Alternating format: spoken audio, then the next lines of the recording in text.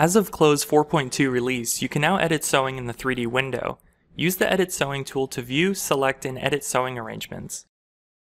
Use segment sewing to sew two segments together. Simply left-click on two segments and match notches to create sewing arrangement. If the sewing arrangement is properly sewed, the sewing lines that appear will be straight, connecting the two sides. Always check that your notches are aligned on segments. Here I demonstrated crossing the notches, which you can see how the sewing lines appear.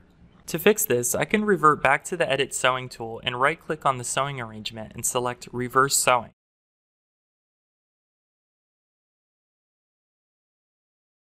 Click and hold the segment sewing icon to select end-to-end segment sewing. Use this function in order to sew multiple segments to each other.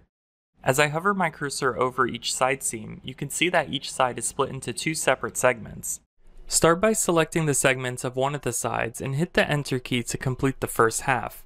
Then select the segments on the other side and press Enter to complete sewing arrangement. I'm going to do the same for the other side.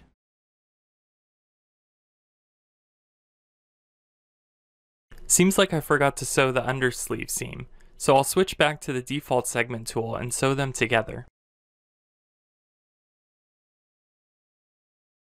Use the Freeze Sewing tool to create sewing lines bypassing points and establishing the start and end freely.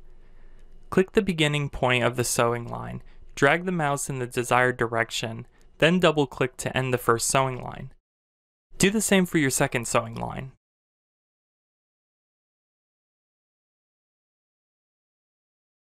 Again, you should be mindful of your sewing notches. If I begin sewing on the top of the armhole and end at the bottom, I'll need to do the same on the sleeve. The direction of the notches doesn't matter as long as the sides are consistent.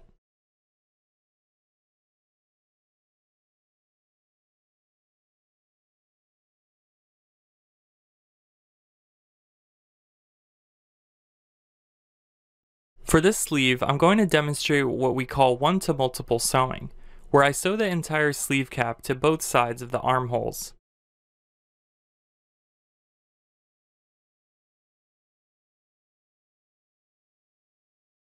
Once I do that, I hold Shift and start and end my sewing relationships on both sides. Again, I'll follow the same sewing path, going from the front of the armhole and end it in the back. Once I let go of the Shift key, my sewing arrangement is completed. This is a faster way to sew that also works with the segment sewing tool. Click and hold the icon to select M-to-N free sewing option. M and N represent variables, which mean multiple to multiple sewing, as in multiple segments. This way I can sew the collar pieces onto the neckline in one sewing arrangement. I'm going to start sewing my neckline, then hit Enter to end my first side.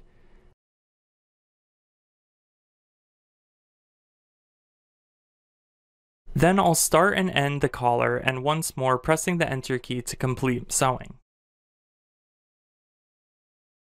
While sewing the collar, I seem to run into an issue where I'm unable to end my selection at the end of the pattern. If you happen to find yourself in a similar situation, don't worry as this is an easy fix. For now I'm just going to end the selection as close to the end as I can. It seems like the same issue occurs on this other one. Now I'm going to switch back to my Edit Sewing tool where I can adjust my sewing arrangement by selecting the point and moving it to the edge. Finally, I can turn on simulation to apply sewing.